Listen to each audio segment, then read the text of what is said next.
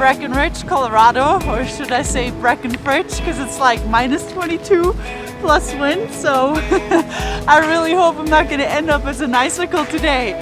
We're here for Dew Tour. I'm pretty excited, first comp of the winter, and the pipe's usually really good, so I'm gonna go out there and try to have some fun, and like I said, hopefully I won't freeze. Definitely not the best training day, I would say.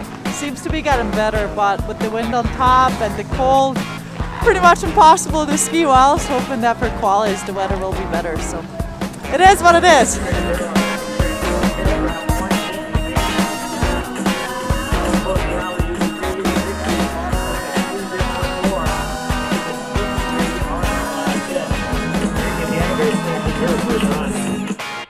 I ended up 12th at Dew Tour. Unfortunately, they only took 8 into the finals.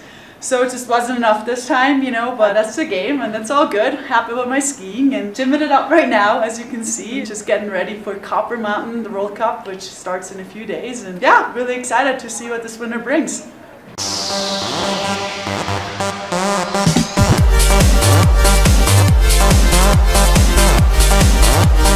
Qualified for finals, and in finals just didn't ski well at all and ended up in 9th place, which is not a bad result, but I definitely know I could have done better. Just trying to put in new tricks, putting in some more grabs, just cleaning everything up so that I can just have my complete run perfectly together for Sochi.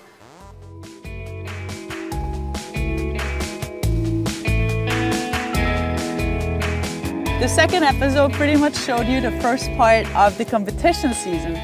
It's halfway done. I only got 2 competitions left. So hopefully they will be successful for me and I'll qualify for Sochi. And yeah, stay tuned for the 3rd episode. I'll drop soon.